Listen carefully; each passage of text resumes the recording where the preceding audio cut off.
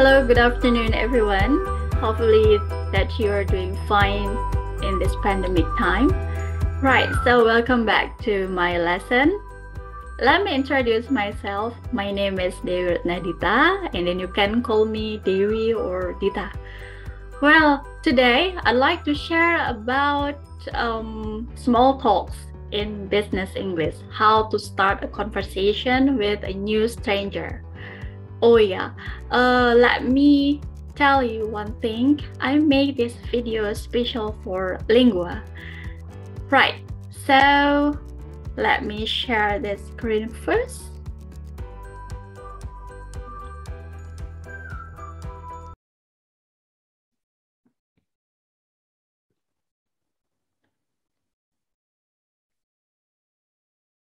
Okay. Right, so as we all know, English has become widely used across the globe for business and international commerce language environments. Moreover, international and multinational business companies tend to grow during these past few years, especially in our country, Indonesia. Today, I'd like to share my language knowledge, as I have mentioned to you, especially for business English. And then thank you for joining me and welcome. Okay, the aims of learning how to start a conversation. We have two aims here. The first is to introduce how to introduce yourself with your new partner and getting to know each other, and then ice breaking. And then the second is simulation, and you will be asked to make your own dialogue regarding the topic. Right, so let's get started. First is small talk. This is small talk is your strategy to introduce yourself and engage with your new colleagues, partners, or clients. Sometimes that we are really worried if we meet a stranger or people from overseas for the first time, and I'll tell you how here. Okay, Peter Manis, a cinematographer, says unimportant details can pave or open the way to close relationship.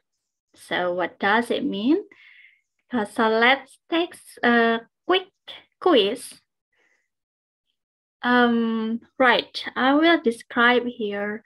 Small talk describes the conversations you have when you are not talking business. It is the conversations before meeting, in the staff restaurant, or around the water cooler. Okay, and here I've got 8 questions for you. You can just talk to yourself. Do you agree or disagree with these statements or not? If you are agree, you tick yes. If you're not agree, you say no. But I don't want to make any judgment here. I just want to know I just want to know you are talking with yourself, how good I am maybe in my own language, or how open I am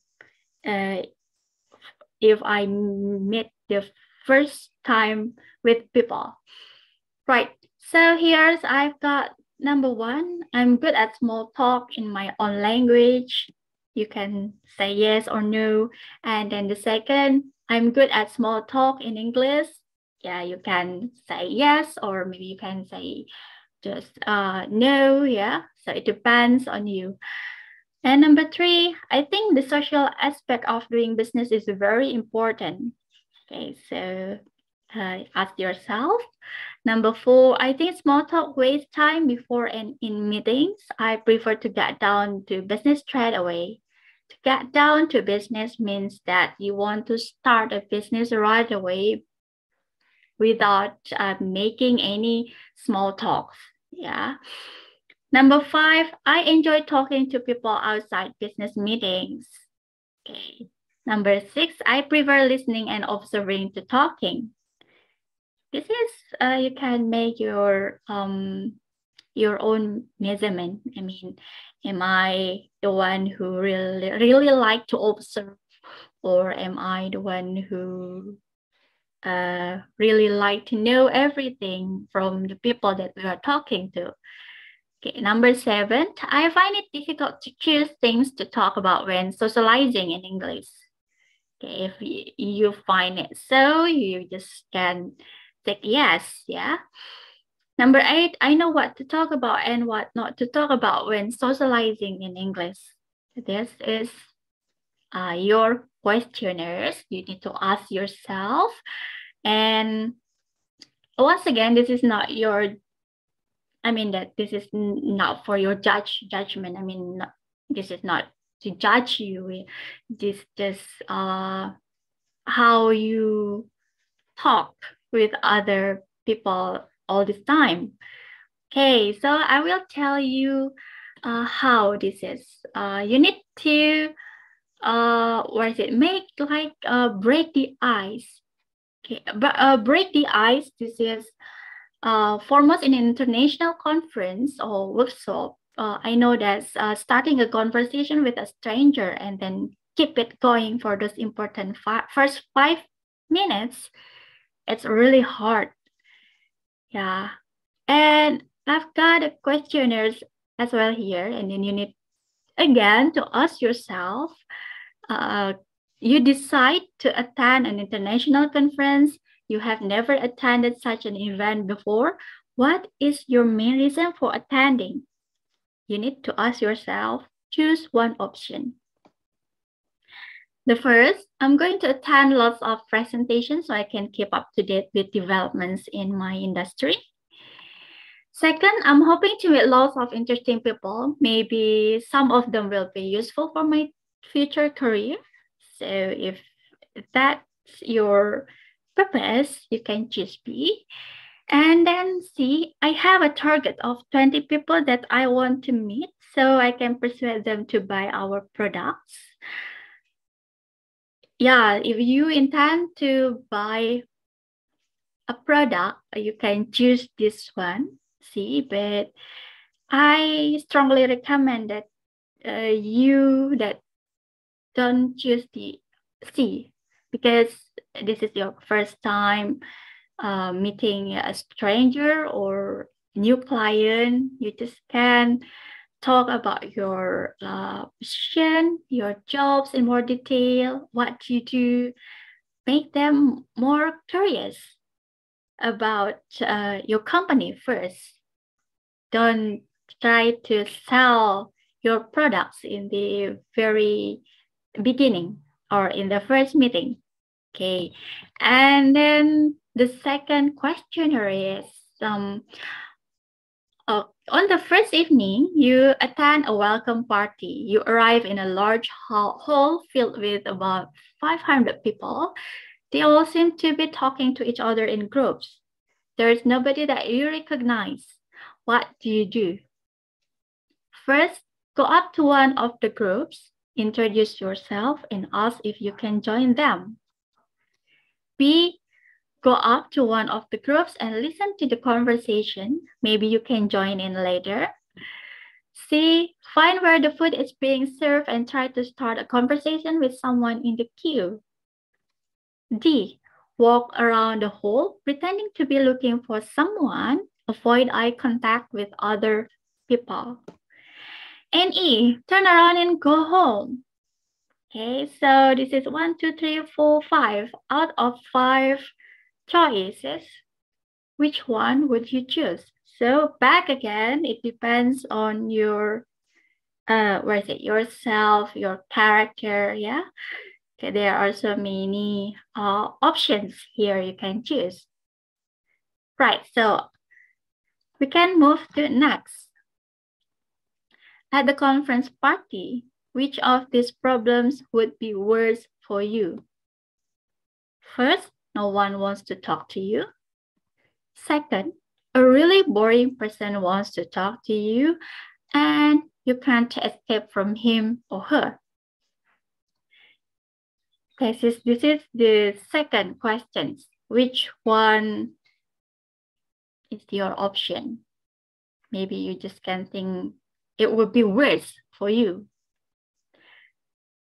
The next one is, which topics of conversation could you use to break the ice with someone? To break the ice means that you need to approach smoothly to open a conversation. Okay, number one, how much you hate parties like this, or B, the conference, or C, your work, D, sport, E, the weather, F, politics, G, how bad the food is, and H, where you're from. Okay, after you have already done with the last questionnaires, okay, just keep it for the end and then we'll discuss it in the questions and answers session. You need to know this one. The aspect you need to notice while you want to make a bond or make a friend with a new client or a new colleague from overseas, because we are in different countries, so we have so many things in different, yeah, and maybe some other thing we have in common. Okay, right. It is important to get to know people personally. This is often the best way to build a good relationship and trust. The best time to do this often outside the meeting. If you want to know them personally, do it over time. Not over time, sorry. Outside the meeting, over coffee or meal times, you need to chit chat with them, and try to introduce yourself. Yes. The second, what you talk is important. When you deal with other cultures, there is a danger that you may cause offense. You may say the wrong thing, be too personal, or ask something that is okay in your culture but not in theirs. And I think you need to make maybe a small research or reading much about the culture that you are going to, or your destination. So what is choose or what is don't? Yeah, you need to know this a bit. Do a small research on this. Okay, and then the third, you may ask questions that fit culture stereotypes. You may fix people wrongly in a traditional cultural image that your country has of them. It is important to see the people you deal with as people, not as a representatives of a cultural stereotypes. How can you do this? Well, this is theoretically recognizing different areas of experiences is the best choice, or is the best way to do that. Yeah. First, you need to know their national experiences. I mean, the country where they come from. Like, where are you from, or where do you come from? This is phrases, or this is some phrases that you can use. The second, regional experiences, the area in the country they come from. You need to notice the regional experiences as well. The second, professional experiences, the work of study they have done and the organization where they have worked. Social experiences, their experience of working in different organizations. Maybe you can talk with this, yeah.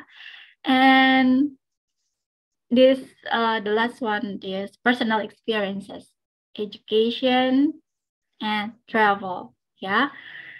But you need to notice that in many countries, people prefer not to talk about family and social background for the first time. So that may be too personal for them. So we need to be careful on this.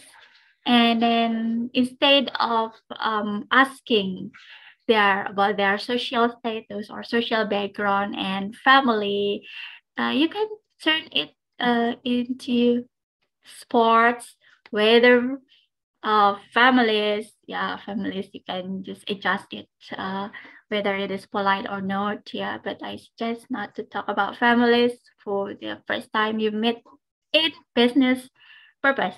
Okay. It is whereas you need to avoid the ice makers, that like politics, yeah, families, or the conversation or the topic that makes the talks stop, or oh no, I shouldn't have told like this, or I shouldn't have asked like this. So it will make you regret event at last. Yeah. Okay. How do we start? This is practical. You can use open question. Yes, you need to compare these two approaches. I give you two dialogues and then you need to compare this. The first dialogue, this one, okay. Okay, let me try to run this dialogue. You only have met this person. Hello, are you from this area? Yes. Do you work in one of the large firms around Manhattan? No, I don't. Are you a teen sportsman? Yes, I am.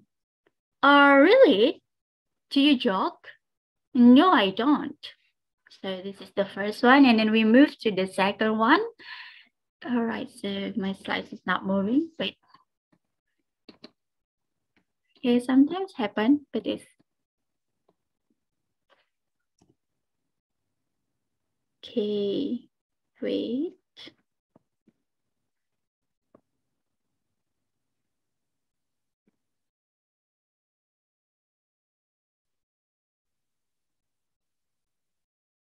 Okay, we continue to the dialogue 2, and here is the example.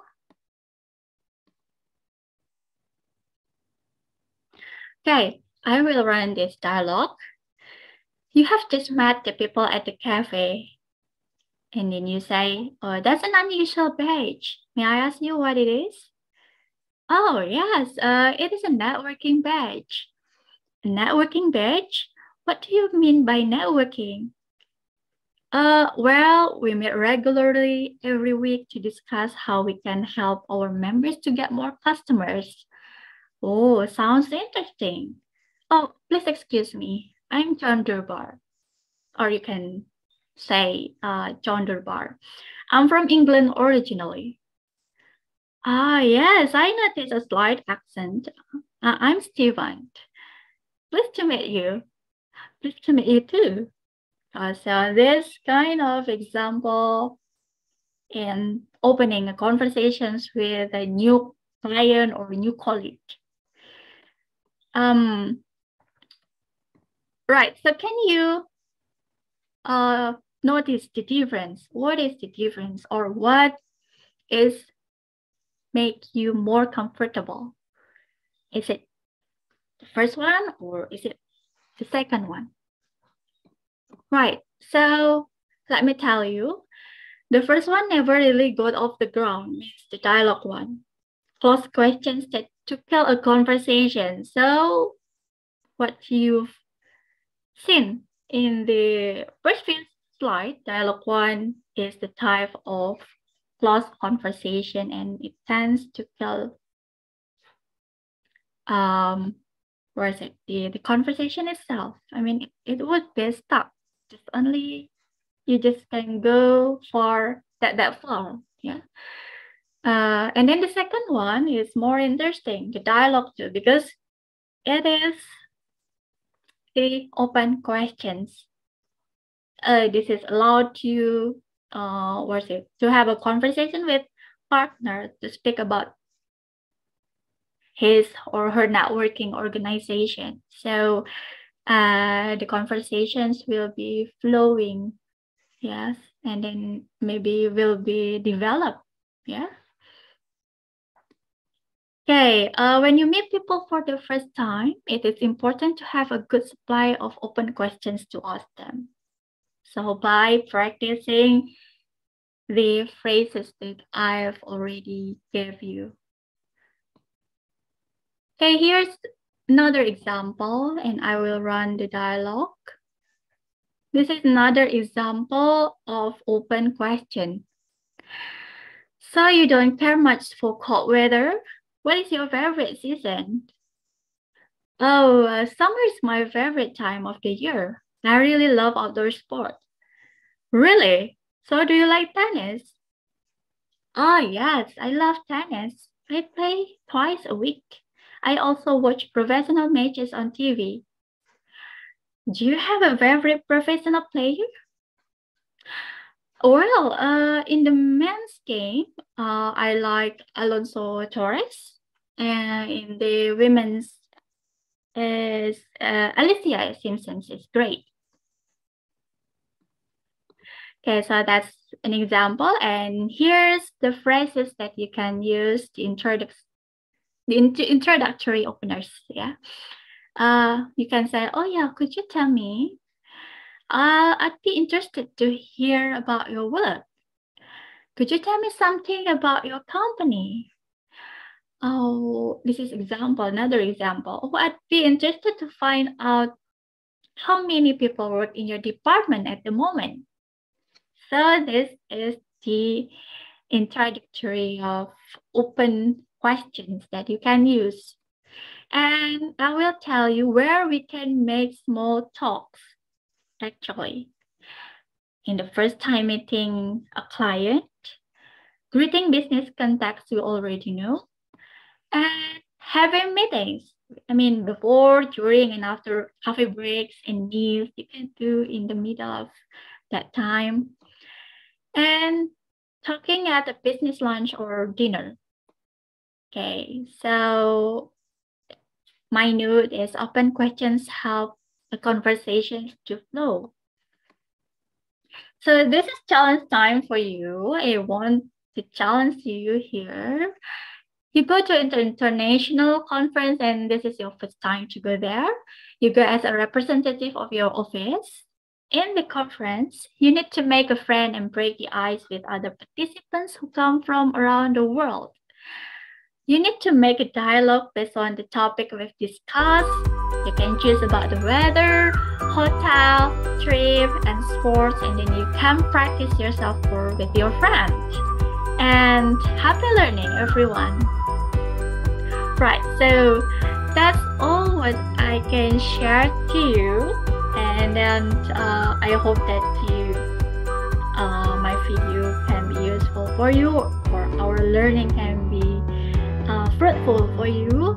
And see you next time in my video. Stay healthy, everyone, and bye-bye. Assalamualaikum.